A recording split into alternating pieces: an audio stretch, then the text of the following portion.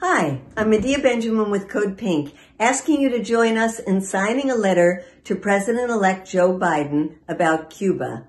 It outlines the measures that Biden can take just with executive orders to roll back many of the cruel sanctions from the Trump administration and improve relations, such as easing restrictions on travel and trade, and even working together to fight COVID.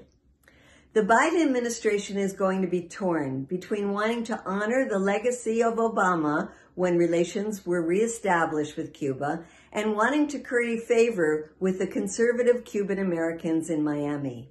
We need to show them that there is a constituency for living at peace and in friendship with our Cuban neighbors.